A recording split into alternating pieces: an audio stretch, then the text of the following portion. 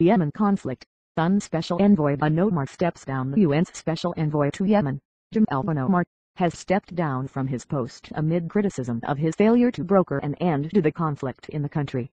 The UN said it would name a successor in due course and spared no efforts to relaunch the peace process. The Moroccan diplomat is believed to have come under pressure to resign from Saudi Arabia and other Gulf states. The Saudi-led coalition is conducting airstrikes against Houthi rebels who forced the president to flee abroad. The UN says more than 70 people have been killed in escalating violence since March 26, but officials believe the actual death toll may be far higher.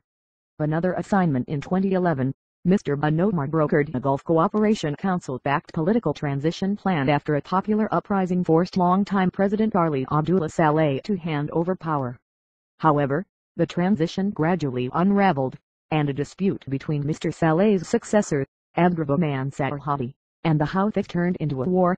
After the Houthis swept into the capital Sanaa last September, toppling the widely unpopular transitional government, Mr. Benomar negotiated a peace accord between the rebels and President Houthi that analysts say neither honored.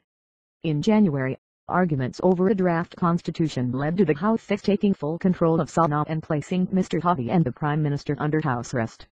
The president subsequently took refuge in Aden, but the rebels and allied army units loyal to Mr. Saleh reached the southern port city at the end of March, prompting him to flee the country.